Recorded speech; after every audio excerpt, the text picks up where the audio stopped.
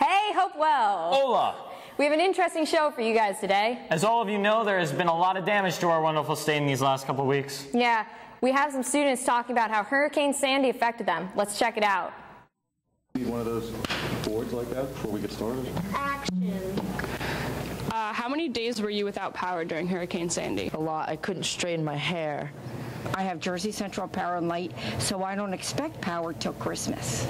About 18 hours. I was without power for a whole week, and I had no lights, and that's why I got a little beard going. Finally got power last night about 4 o'clock, thanks to a very nice little group of guys from South Carolina.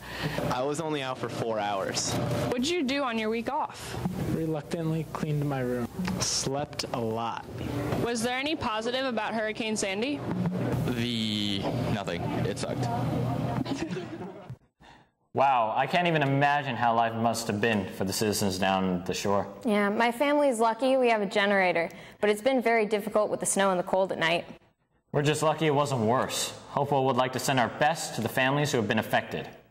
On a lighter note, we have 3 colleges visiting on Thursday. Towson University at 8:45, New Jersey City University at 9:45, and Alvernia University at 11. Get a pass in the guidance office or sign up on Family Connection if you wish to attend. Girls varsity soccer played Neptune in their first state game last Tuesday, and Owen Salmon recorded some video of the game.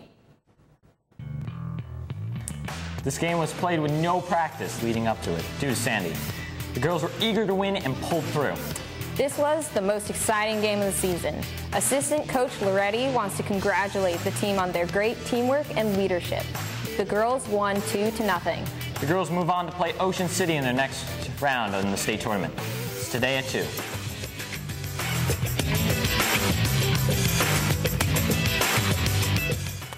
Great job, girls, and good luck with the rest of your season. Be sure to see the fall play Our Town this Thursday and Friday at 7:30 p.m. Tickets are $5 for students and senior citizens and $10 for adults. They can be purchased online at showtix4u.com.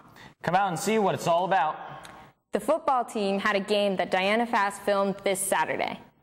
The Bulldogs lost a heartbreaker to Nottingham in their first playoff game, 38-6, with the refs being quite in Nottingham's favor. Mark Winter scored Hopewell's only touchdown. You'll get him next time, boys.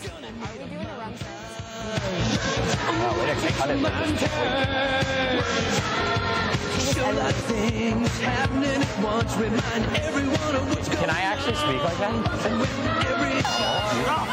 I will. Wow, I can't even imagine how right.